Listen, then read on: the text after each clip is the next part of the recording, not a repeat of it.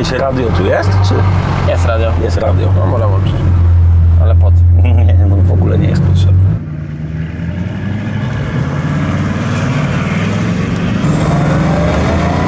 O kurde, ty, aż mnie zemdliło.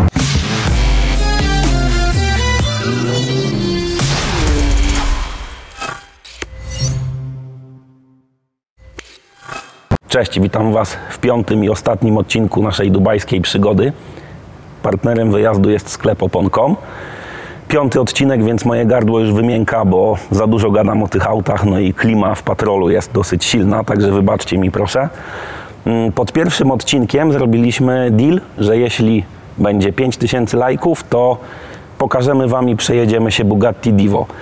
Tak się składa, że wbiliście bardzo dużo lajków, jest ponad 10 000, więc pokażemy Wam 2 Bugatti Divo.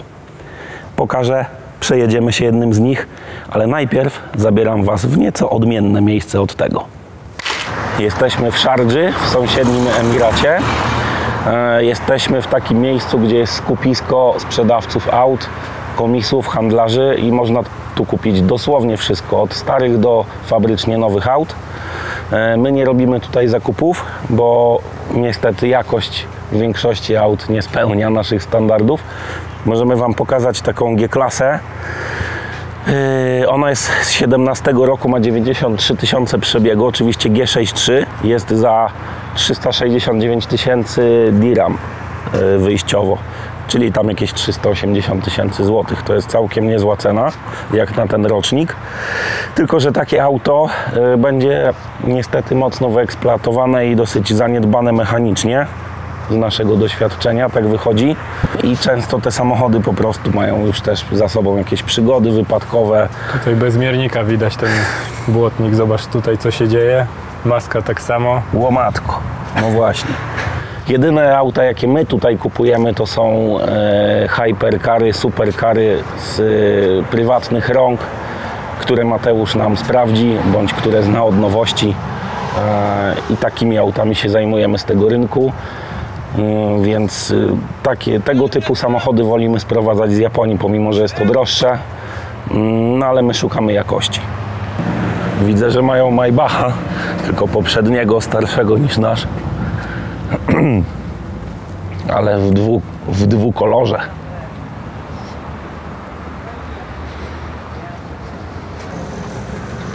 O, to jest też dosyć popularny element tuningu w Emiratach.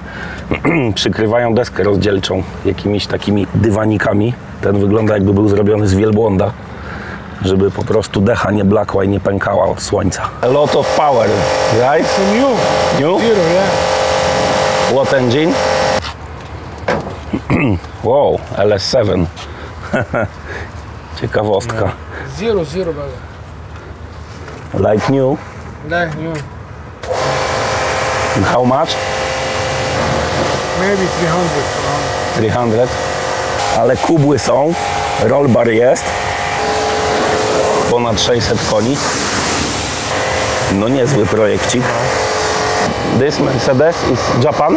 Japan, yeah. Which engine? 560. 560. And what mileage? Mileage 82,000. 82,000. Takie coś może być niezłą okazją, bo te auta sprowadzane z Japonii tutaj na ten rynek czasami bardzo długo stoją. I to auto było sprowadzone prawdopodobnie kilka lat wcześniej z Japonii i nie może się tutaj sprzedać. A gość chce za niego 37 000 dirham, czyli jakieś około 1 000 000 jenów. No Teraz cena. za 1 000 000 nie kupimy 560 w Japonii, więc to jest jakiś taki punkt zaczepienia. O, tu jest G-klasa stara. Z Japonii. I widzisz, No, to tak. też możemy pokazać. Zobaczcie, oni nawet nie wkładają żadnego wysiłku. To jest auto z japońskiej aukcji, gdzie jeszcze ma te japońskie markery i ślady na szybie, prosto z domu aukcyjnego. 6 rok, 82 000. And how much? 130, right? To w sumie i tak taniej niż obecnie w Japonii, nie? Dokładnie. Więc pewnie też No 82 mogła przypłynąć. przebiegu, więc No też poczekaj, spoko. do kiedy ma? Do grudnia drugiego roku ery Reiwa ma Shaken. A drugi rok ery Reiwa to był 2021. czyli szaken miała do 21, czyli mogła być już po szakenie. Ej, czyli jest szansa, że ona w ubiegłym roku tu przypłynęła. W ubiegłym roku może tak, jakoś tak. I właśnie już widać różnicę po aucie z Japonii, które w ogóle nie jest przygotowane. Tylko je opłukali, wyjmując z kontenera. Dosyć stosunkowo tanie. I tak wyjdzie grubo ponad 200 000 z opłatami importowymi, plus serwis, plus wszystko. Nie wiem, czy jest sens. Cena może wydawać się atrakcyjna, ale jest duże ryzyko związane z zakupem takiego auta. Tutaj poza tym później przy dalszej odsprzedaży i tak będzie jakiś ślad, że to auto było kupione w Dubaju, co też wpływa później na wartość samochodu. Auta z Japonii są wyceniane wyżej niż auta z Dubaju mimo wszystko, bo auta z Dubaju są mniej więcej na takim levelu u niektórych jak auta z USA, czyli po prostu troszeczkę tańsze, no ale z czegoś się ta cena bierze. O, wow! 48 rocznik. Same helicopter. Skomplikowana procedura. Jak w samolocie. How much? I give you 400. 400. No ten obszar ma ładnych kilkadziesiąt, jak nie kilkaset hektarów. I jest tutaj naprawdę dziesiątki tysięcy samochodów. My friend, are you ready for the journey? Three water. Three water, please. Ale one by nam uratowały teraz życie. No. Jak będą nam machać, to się zatrzymujemy i mówimy, ile chcemy za patrola. Za 3 dychy myślę, że szybko by poszedł. No. Dużo jest tych też Nismo, nie? No i to jest fajny sprzęt, bo właśnie można kupić patrola w pakiecie Nismo. To jest taki stylistyczny oczywiście pakiet. O, Gienia stoi. I to jeszcze G55. No ale przekrój jest pełny, bo nawet mamy Renault Twizy. Bo to są co z kopartu, ale zrobione. No, niekoniecznie, no. Wiesz, no nie ma co generalizować. Też dobre auta tu się trafiają, ale ryzyko jest duże. Ale dodaje się na końcu do ale. Sell, yes. Yes. How much? Yes. Come inside. No, how much? Which model? 30,000 dirham. 30,000. 30,000. Which model? Okay? Okay, 30,000. V6. No problem. Come in. Come in. Later. Za 30 dychy dawał. 3 dychy dawał.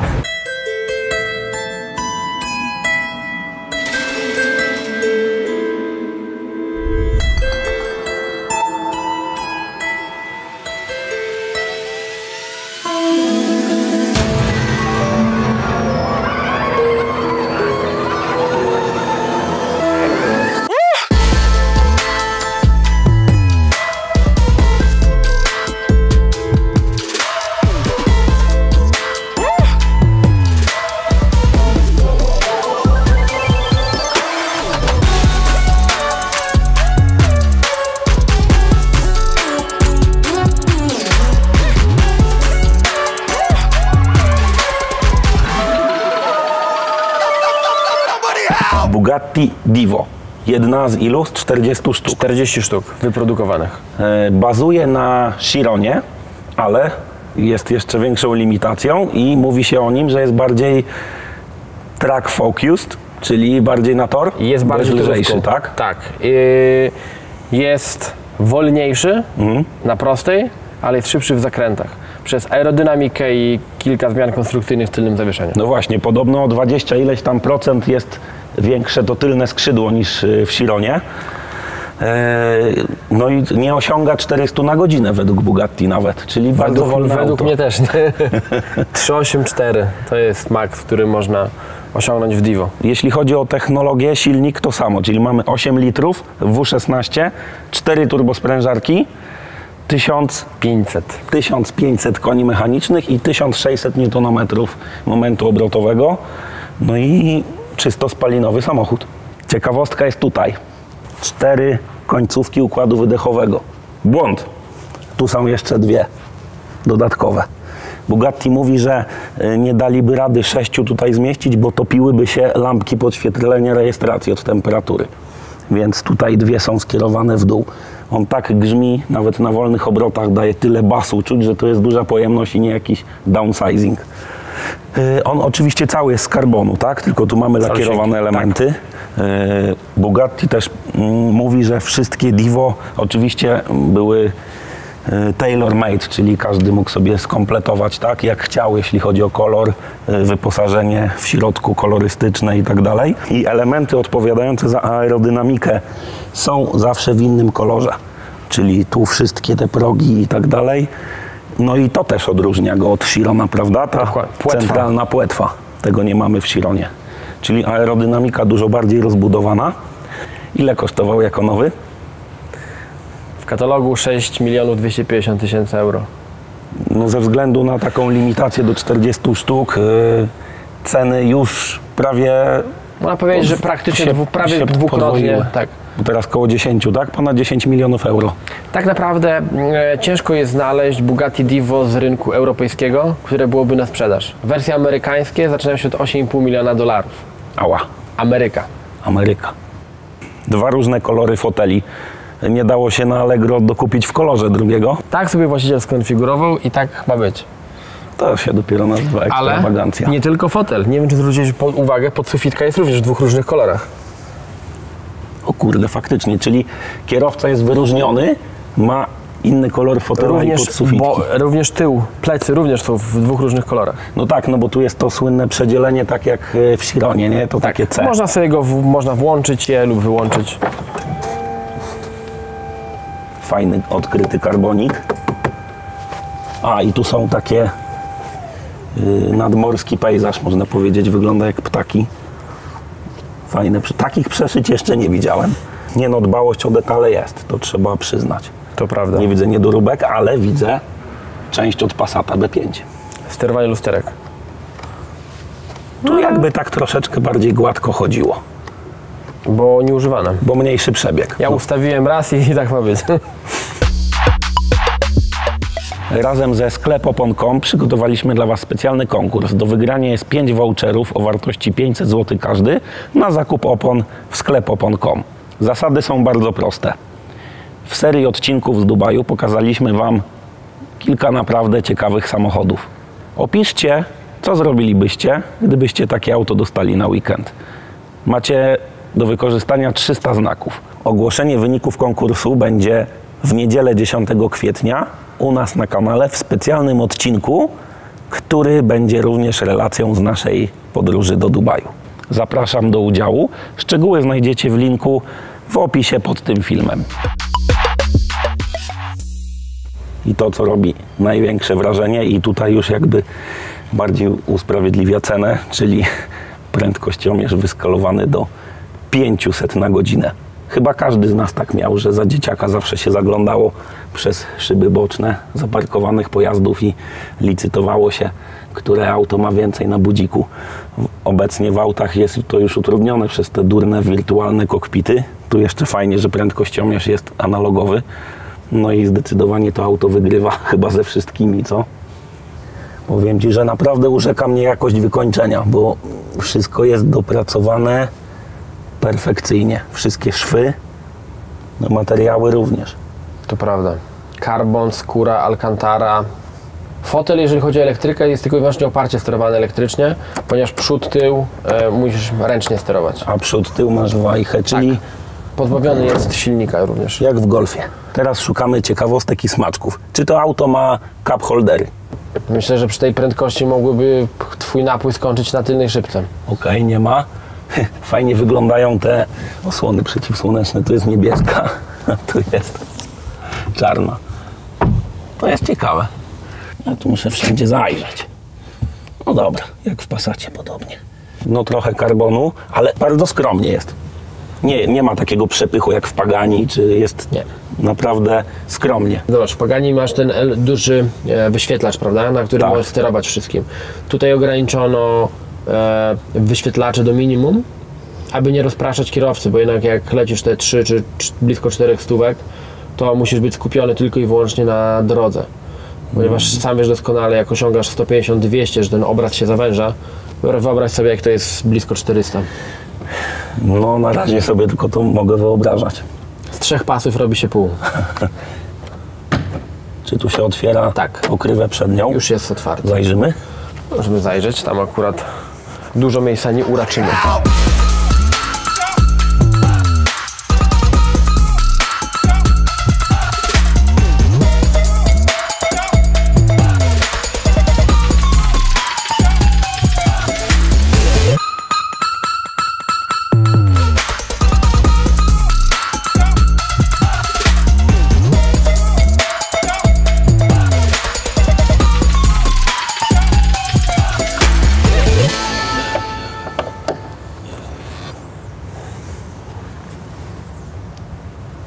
Coś tu się odkleja. Sky is the limit. Shake from Dubai.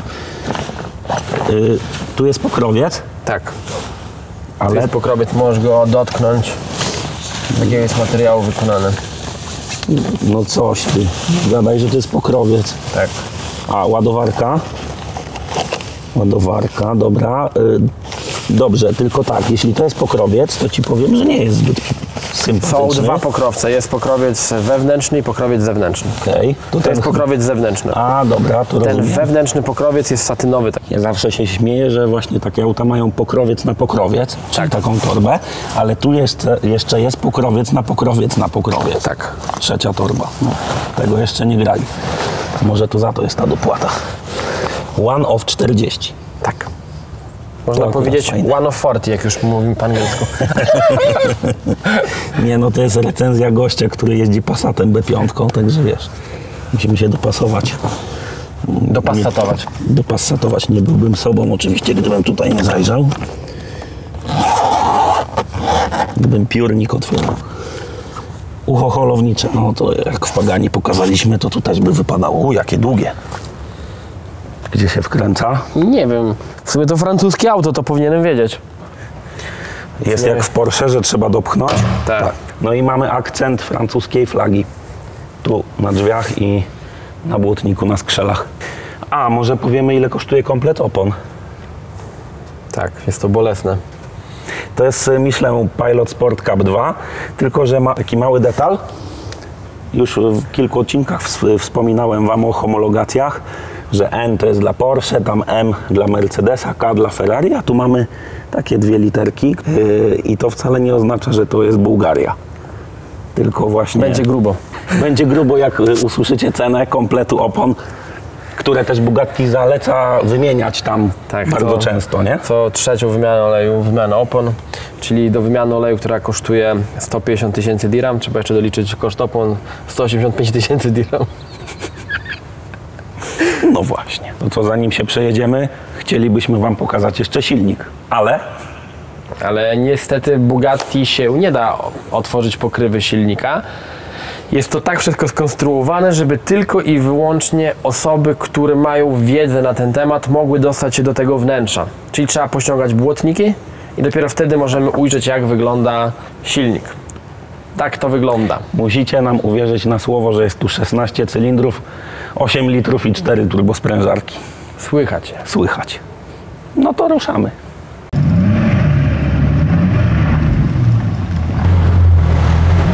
Nawet jakieś radio tu jest, czy? Jest radio. Jest radio. No, można łączyć. Ale po co? Nie, no w ogóle nie jest potrzebne.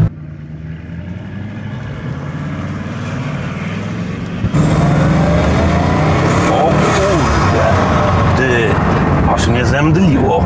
Jak ja tylko 2,5 tysiąca obrotów mam. Robert. O kurde, jak to jest zrobione?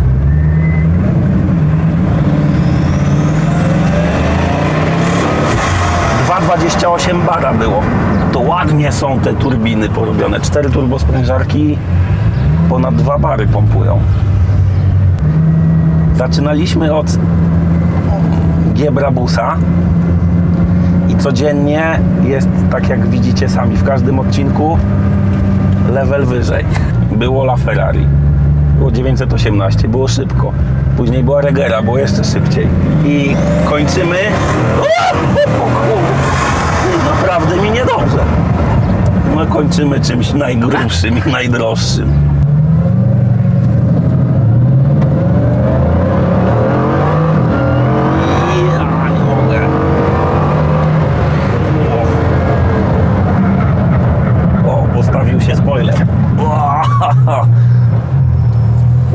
Powiem Ci tak, dobrze przyspiesza, dobrze hamuje, biorę.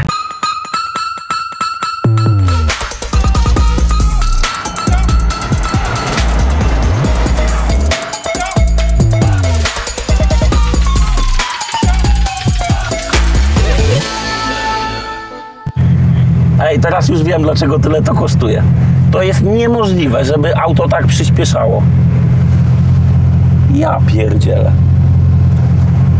Powiem Ci, że już te drobne mankamenty, z których się śmiałem, tam przełącznik lusterek od Passata i tak dalej. Jakie już... mankamenty? No właśnie, to są plusy.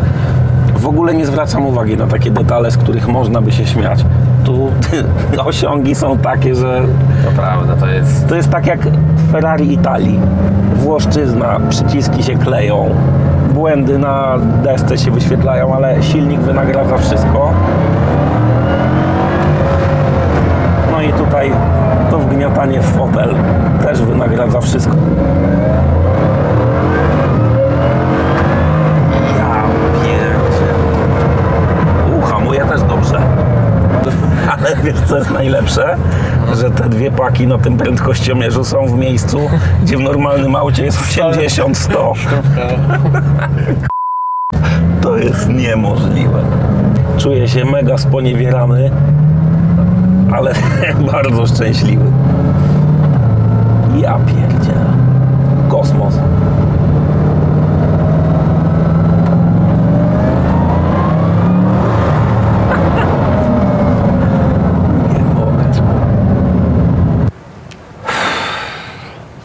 Czemu mi to zrobiłeś?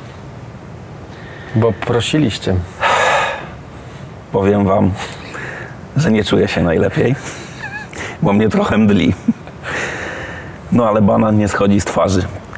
No totalnie zmieniłem moje nastawienie do marki Bugatti i tych nowych, szybkich samochodów.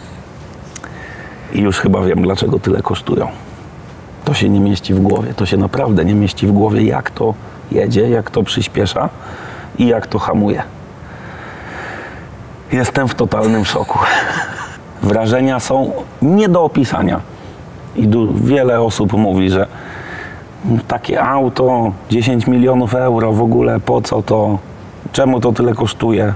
Ja sam podobnie mówiłem, ale naprawdę, uwierzcie mi, warte jest tej ceny, bo przeżycia są nie do opisania. Trzeba to przeżyć. To jest w ogóle level, już nie wiem jaki, no. Nie wiem, czy jest coś, co może przebić to. Na razie u mnie jest na samym szczycie, pod sufitem. Nie mówię na suficie, bo myślę, że kwestia czasu i pojeździmy czymś jeszcze ciekawszym i mocniejszym i droższym, ale w tym momencie bardziej mi się stylistycznie od Chirona podoba. No i jedzie tak, że niemożliwe. To jest po prostu zatyka człowieka, jakbym na najszybszym rollercoasterze jechał prosto w dół. No i faktycznie, no, reakcja na gaz jest... Muszę ochłonąć trochę, bo naprawdę mi się gorąco zrobiło. Jeszcze od niego bije takie gorąco. Czuć, że to jest naprawdę... No 8 litrów, 16 cylindrów. Cztery golferki. Tak. Właśnie się śmialiśmy, że to 4 silniki 2.0 TFSI są po prostu połączone. I mocowo też pasuje. No, po dobrym tuningu tak. A tu w standardzie. Niesamowite auto, naprawdę. Podoba mi się, że w serii odcinków z Dubaju zaczynaliśmy piąć się po szczebelkach. W sumie trochę przypadkowo, trochę nieprzypadkowo, jak u Hitchcocka. Cały czas podnosiliśmy suspens, podnosiliśmy poprzeczkę, moc, przyspieszenia, ceny aut, których jeździliśmy. No i serię kończymy właśnie tym. Dziękujemy, że byliście z nami i do zobaczenia w kolejnych seriach.